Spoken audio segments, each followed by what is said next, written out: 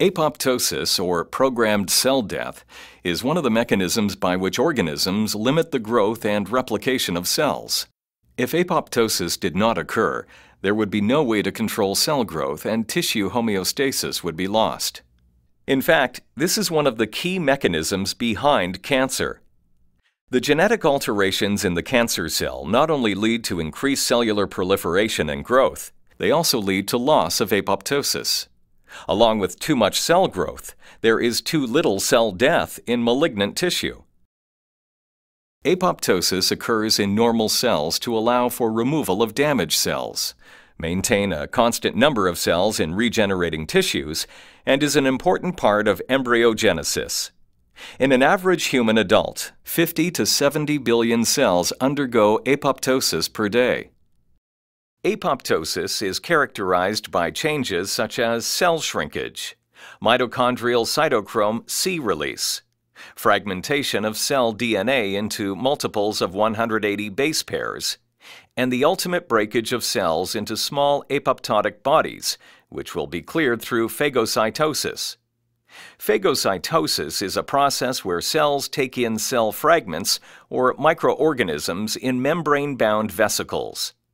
The vesicles fuse with lysosome-containing proteases, and the engulfed material is processed for recycling. There are two pathways that can activate apoptosis.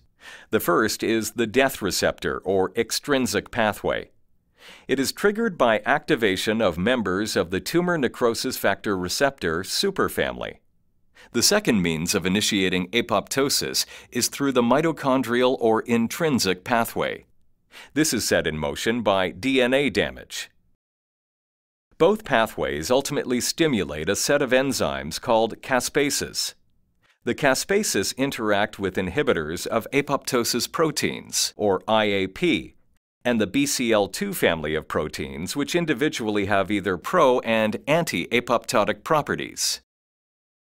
In some malignant cells, there is resistance to apoptosis due to overexpression of anti-apoptotic proteins.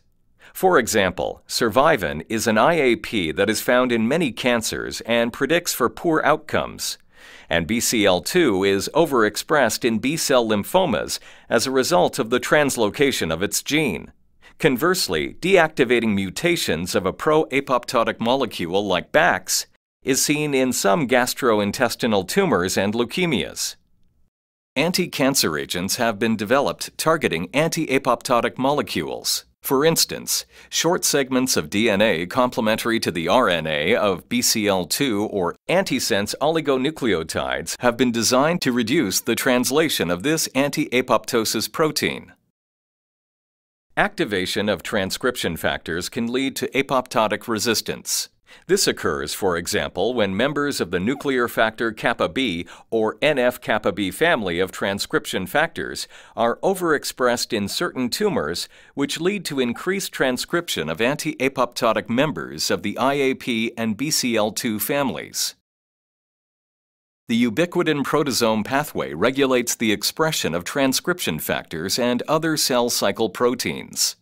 Certain molecules can suppress or reduce NF-kappa B and AP1 activation and inhibit tumor promotion.